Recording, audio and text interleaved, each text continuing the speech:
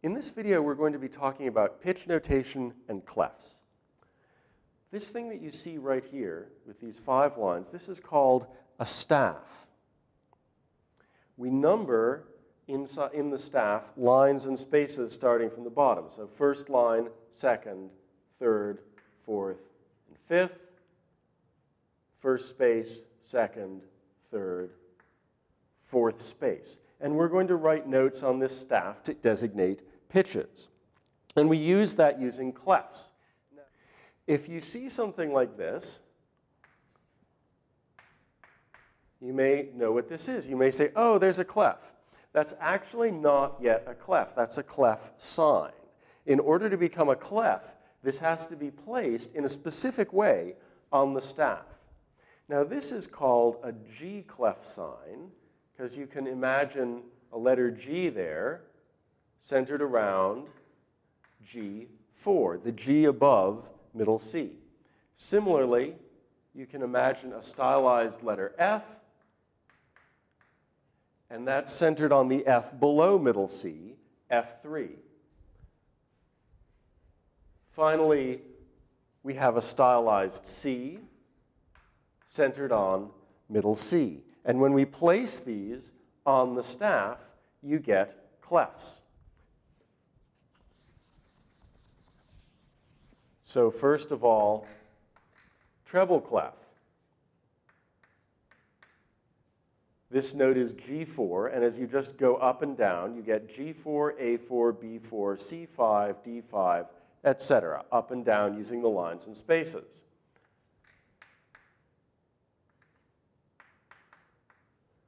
This is called bass clef when the 4th line is F3.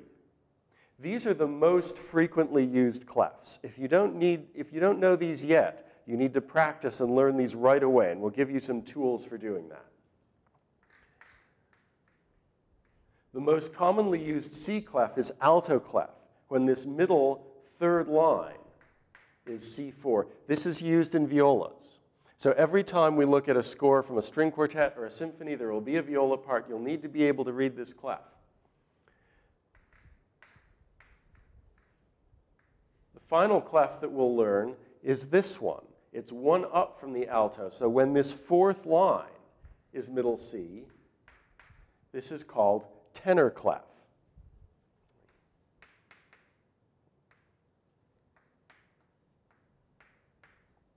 Tenor clef, this is used by cellos and bassoons when they're in the higher register.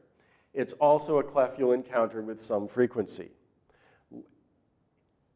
Focus your attention. If you don't read fluently either treble or bass clef, learn those right away. Become fluent in them.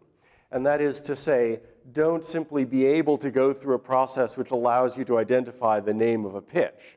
Be able to look at it and immediately know the name of a note when you see a note placed anywhere on this staff, or even placed above or below. We can add what are called ledger lines. If we've got a higher note than that space above the staff, we can add a ledger line, or even 2 ledger lines. And if you know treble clef, you just glance at that, and you know that that's a C. That's the kind of fluency that you should have. Now, if I added another 4 ledger lines, that would be hard to read. Don't worry about that. If you already have these well, go on to alto. That's your next step. You want to really have a good grasp of alto and a decent fluency in tenor clef. These are things to work on over the next several weeks so that these are fluent skills that you have at your disposal. Another thing that you'll see frequently is something called the grand staff. And that pairs a treble clef on an upper staff with a bass clef on a lower staff united with a brace.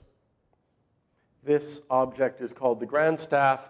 It's used in piano music. It's used for the chorale style exercises that we'll be doing later in this class. You'll see this a lot. So this should also be a familiar object to you. And one of the convenient things about this grand staff is that if I write 1 ledger line below, that's a C4.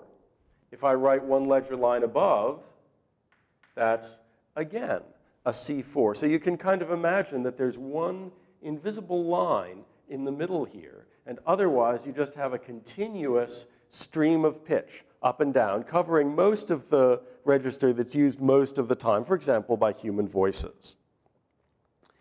Now, when we have a little detail here, something good to know, when you write a note, depending on the value of the note, and we'll talk about this later, it may either be filled in or empty, but you write a little oval, and you want to make the wide part of the oval just on a bit of a diagonal like that. And you can also fill it in like that, either centered very legibly, either in the space or on the line. As you know, there are often beams added. The beams always go back toward the center. So if stems, stem is the term I want. If I add a stem to this note, it goes up because it goes back toward the center. This note is above that center line. Its stem goes down.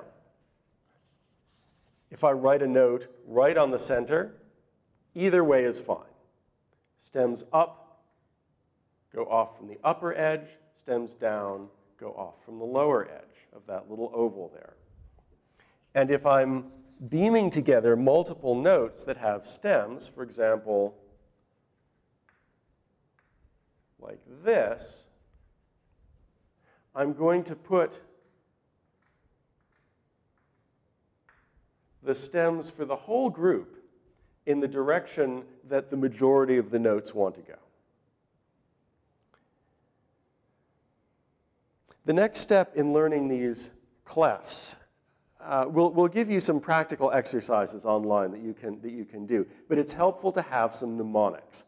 And one popular one is to make up acronyms for the notes in the lines and spaces. So for example, treble clef, we've got E, G, B, D, and F.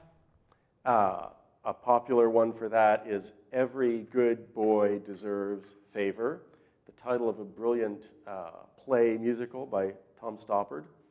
If you name the spaces, that gives you F, A, C, and E. FACE, the acronym. In the bass clef, G, B, D, F, A, we can simply vary our other ones. You notice it's a third, it's the same stream of letters. We just lose the E, we gain an A on top. Good boys deserve favor always, for example.